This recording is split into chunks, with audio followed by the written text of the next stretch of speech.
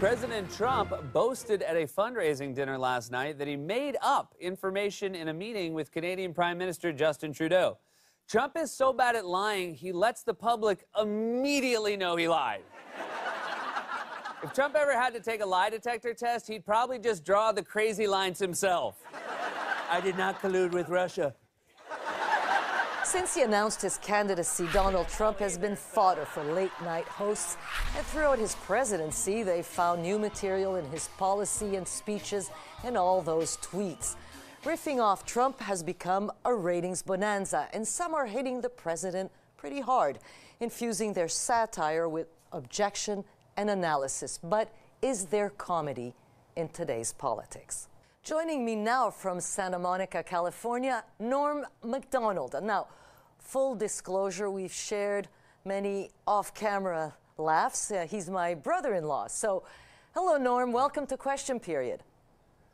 Oh, it's great to be here, Joyce, and it's kind of unreal that you're hosting Question Period, but because I remember it as a child with Bruce Phillips. So you know the show? Sure, yeah.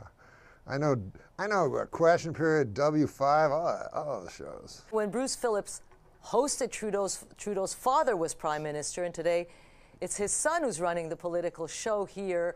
Do you think Justin Trudeau is funny? I don't follow it that closely, but I don't think he's funny. Not like his father was funny.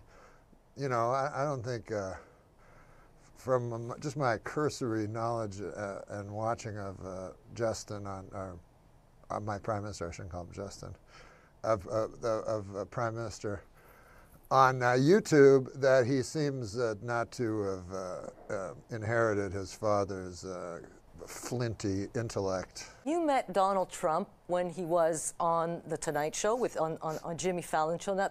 Now, tell us about that encounter you had with Donald Trump. Well, I'd met Donald Trump many times in New York City, just because when I was doing Saturday Night Live, he was a fixture in New York City, and he'd come to a lot of the shows, and he was just a local eccentric, that people mostly loved in New York because he fixed the rink in Central Park when the city couldn't. But no, when I was on Jimmy Fallon, that's when Jimmy Fallon tousled his hair and got in trouble for it, and I was the other guest. So I was just out in the hallway, and I said, Donald, can I have a picture? You could call him Donald then. I guess you can still call him Donald. We don't have to call him President, apparently. But I said, can I get a picture with you? And he said, yeah, absolutely, sure, Norm. And then he walked down the hall and got in the elevator with his Secret Service guys. So, but he was just doing it as a joke. A lot of times, the problem with candidates that, or political candidates that do comedy is obviously comedy doesn't translate well to the page sometimes.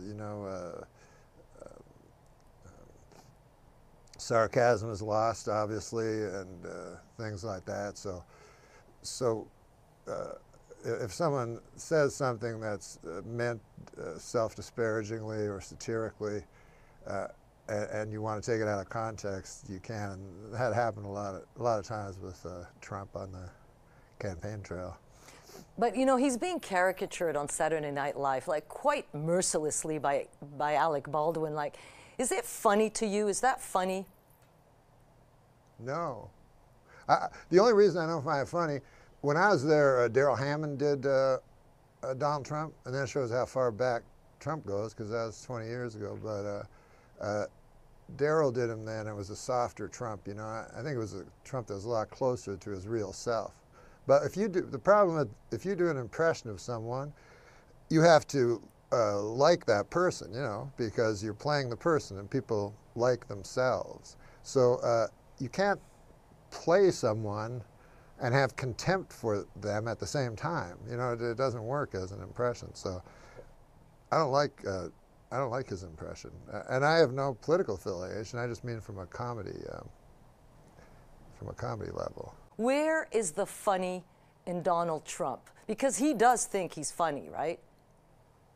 Yes, but other people think he's funny too. I attended one of his just to see, because because I wanted to see it for myself, his performances in front of these grand halls. And he's enormously funny and entertaining. And I don't know that there's normally with politicians, you know, it takes, you need to be humble, you know, to be really funny. And I think that's why Ronald Reagan was the funniest president that I ever saw, because he always had this humility to him. I was kind of lost with President Obama because people told me he was funny, but to me he was too self-aware. And of course Hillary couldn't have been more strident, you know. And I think people don't vote on issues as much as they just vote on who they'd, like that old saw about who you'd rather have a beer with, you know. And nobody wanted to have a beer with Hillary Clinton, you know. You say that he has to be, that one person has to be humble to be funny, but I don't think Donald Trump is very humble, is he? No, there's no humility to Donald Trump. Donald Trump is more funny in the way that a WWE wrestler is, you know. So he is a different kind of funny, which is a sort of a self-deluded, I don't know if it's self-delusion though. I don't know if it's all, I think it's just all an act. I don't think really that Trump ever wanted to be president. I think that he was always just playing to be president or whatever that hall he was playing in was, you know. And I've seen this happen with comedians too, that you start thinking you're good because the people that come to see you all like you, you know.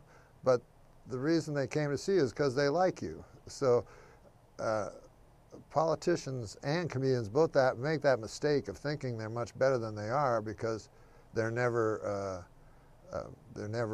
criticized by the people that don't like them. That's why social media is so good, because you can see the people that don't like you at all. I listened to an interview you gave Larry King, and you said the ruin of Donald Trump will be his addiction to playing the halls, right? So he's a great performer. He just wanted to be you, like he wanted to be a stand-up comedian, and he just accidentally became a president? My guess would be that his plan was to make a big splash, lose, oh, that's not good. What should we do now, Joyce? Just don't answer, okay? If it's possible. No, I won't answer. Yeah. So should I start answering that question again? Sure. Yeah, I think him becoming president surprised him. I think, you know, it's funny that people don't remember, but back in the debates, there was a big issue with Donald Trump saying if he lost. Are you kidding me? I know, I did. Oh, 1 second. Hello? Yes. Oh, I gotta call you back. I'm on the TV, man. Yeah, I'm on the TV right now. Oh my God. Oh, but I'll call you right back. Sorry. Okay, I'm not going to ask you the question again. I feel that Trump, personally, I feel that he didn't think he was going to become president. And interestingly, the thing that people don't remember was that, but I remember, was that during the debates, there was all this talk of Donald Trump saying, if he loses, it means the election is rigged. And all the media were saying, no, that's impossible. You know, take that back. You cannot say that about the American Republic. No election here could ever be rigged. That's impossible. And of course now they're saying the exact opposite. But I think it was Trump's idea at that point that he would say it was going to be rigged, thinking he thought Hillary was going to win, I think. And then he would start a network or something like that where he could speak and be the loyal opposition of his own, you know, something different than Fox. Let me ask you this. So your Bob Dole imitation was pretty famous back in the day. So would you do Donald Trump today? Would you do a Donald Trump imitation? I try to not do comedy about Donald Trump because I think I had one joke about Donald Trump that I ever did where I said that Americans hated Hillary Clinton so much that they voted for someone they hated more than Hillary Clinton to rub it in.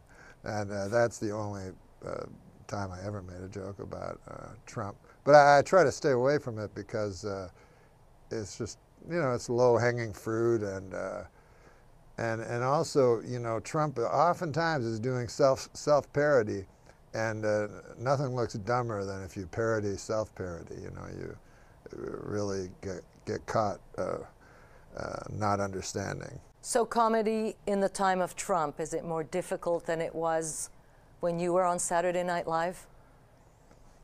It's more difficult in the time of Trump for good comedians, and it's way easier for bad comedians. You know, you don't have a worldview by just saying you don't like Trump. You know what I mean? That doesn't count. Like you can't just say I hate Trump, and that makes you a good person.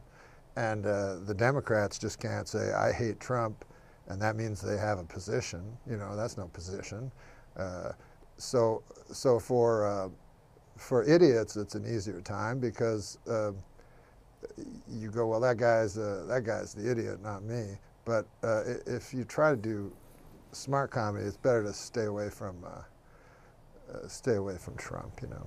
Norm Macdonald, thanks so much for being with us today, for spending this time with us. It was great. Great to see you. Great to see you. I love you, Joyce. Love you too. Bye-bye.